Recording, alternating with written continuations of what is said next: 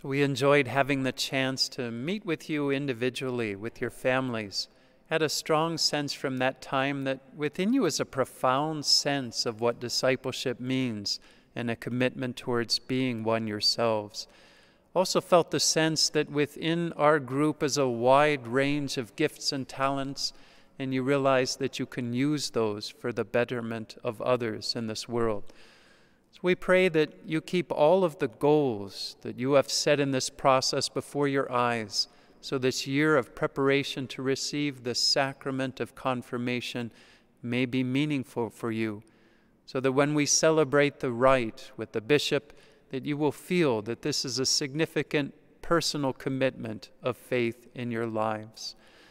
So in that hope, today, we ask you at your homes that we will give you a formal blessing of initiation into this process of confirmation called the Rite of Enrollment.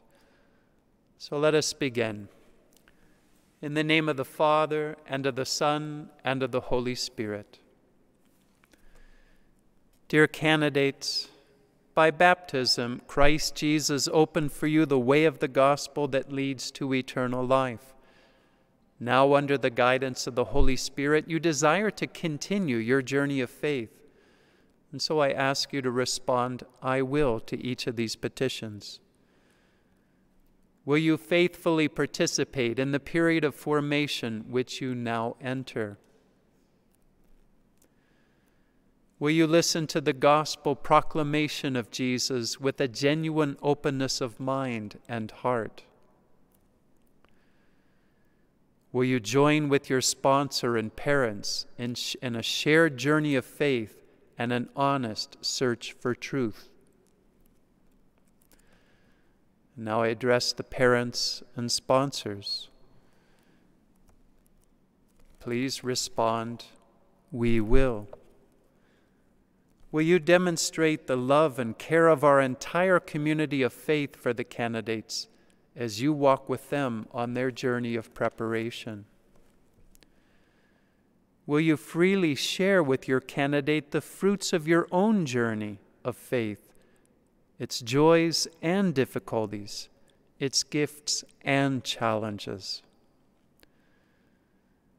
Will you faithfully represent the Catholic Church, its teachings, practices, and values as you guide your candidate during his or her process of preparation? And now I invite you to stand and face one another as we make the sign of the cross on the following symbols. If you have expressed your desire to share more deeply in the life of the Catholic Church, and we now ask your parents and sponsors to mark you with the sign of the cross of our Lord Jesus Christ. Receive the cross on your forehead as a reminder of your baptism into Christ's saving death and resurrection. Receive the cross on your ears, that you may hear the voice of the Lord.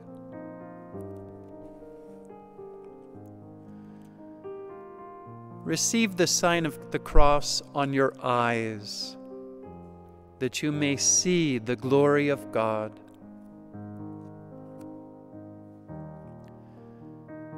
Receive the sign of the cross on your lips, that you may respond to the Word of God.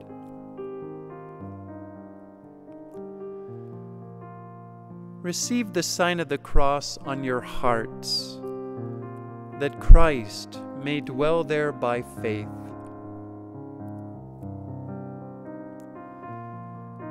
Receive the sign of the cross on your hands, that Christ may be known in the work which you do.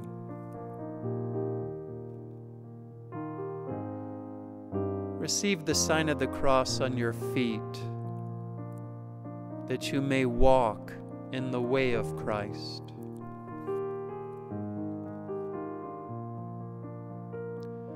And now I sign you with the sign of eternal life, in the name of the Father, and of the Son, and of the Holy Spirit. And let us pray for you.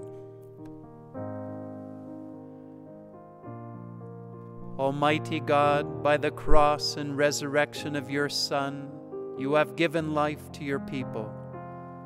Your servants have received the sign of the cross. Make them living proof of its saving power, and help them to persevere in the footsteps of Christ. We ask this through Christ our Lord. And our little ritual is ended. Let us be at peace.